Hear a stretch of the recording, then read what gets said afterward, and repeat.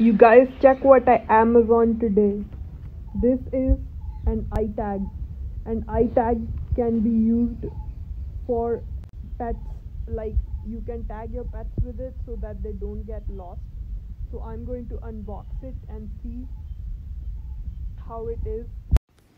So you guys, this is the iTag review, and I haven't used it much, but I'll tell you whatever there is to know, and most of it is just negative. First of all, is that it's too big for my cat's collar, I think. And second of all, is that the most disadvantageous feature it may or may not have is that the box does not say if it's all weatherproof, especially waterproof. And third disadvantageous feature is that the on and off button does not have a lock on it. It can and cannot get accidentally switched on, accidentally switched off. Fourth most disadvantageous feature is that once the mobile app is closed, it stops working.